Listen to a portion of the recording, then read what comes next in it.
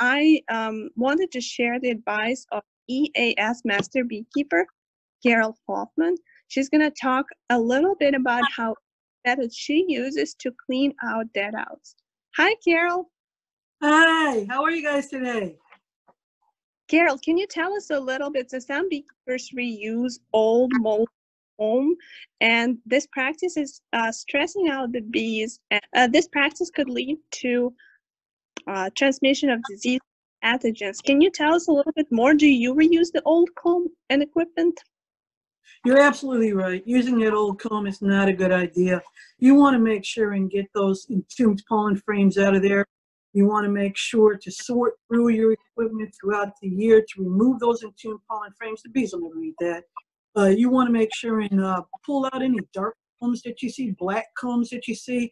The standard operating procedure is to please try and rotate all those old combs out once every 3 years for the cleanest hives. That way you're not getting pesticide, fungicide, antibiotic, or other harmful residues in those hives moving forward. Right, so that's very important advice that I'm gonna call and throw away all old comb that looks black, that has been used more than 3 years. But what I do about the comb that was maybe just used last year or still looks all right and I want to use it. How do you clean it?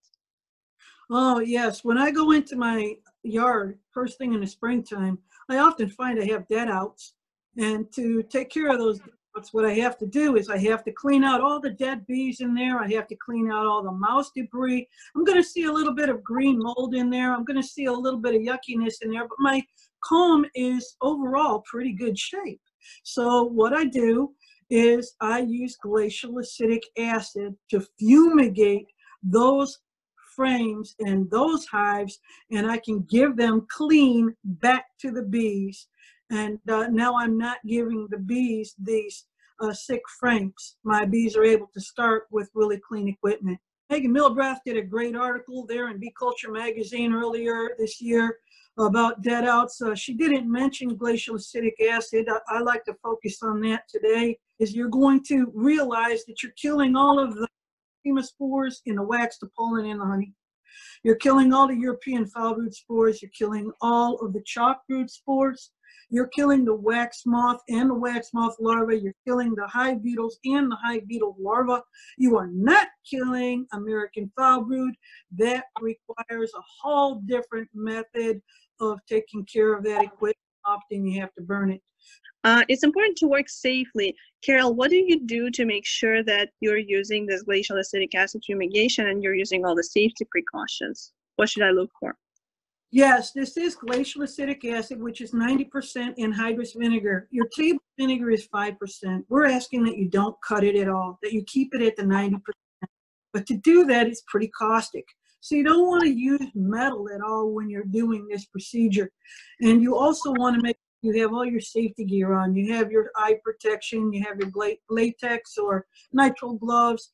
You want to have at least a gallon of water next to you. So if you do get any on your clothes, you can treat that area immediately and dilute that to a non-caustic solution.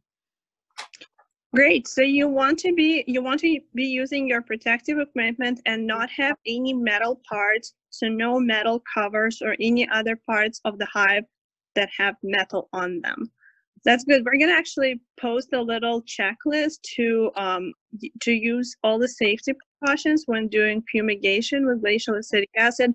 But I'm really excited because I think that this is a safe, sustainable method that beekeepers can use, and it certainly is much better than just reusing equipment and doing nothing to clean it up.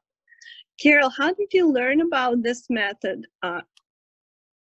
Well, quite a while ago, we read Diana Cimataro's book. I believe it was the 3rd edition of Diana Cimataro's Beekeeper's Handbook. I highly recommend the book to all beekeepers.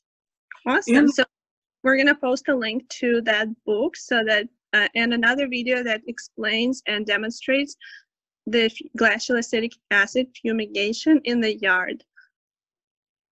How long? Very good idea. how long is it a time consuming method? How long will it take, and when can you do it? It doesn't take very long at all. There are a lot of white papers written about it out in Sweden and different parts of Europe talking about the efficacy of it and the tests that they've done to see how well it works for them. And they are also saying that it's clearing up the European foul brood.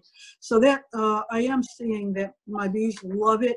After I do this, they go right straight to those combs. I'm not giving them any harmful residue at all. This is naturally occurring. Once it totally evaporates, it's not in the hives at all anymore.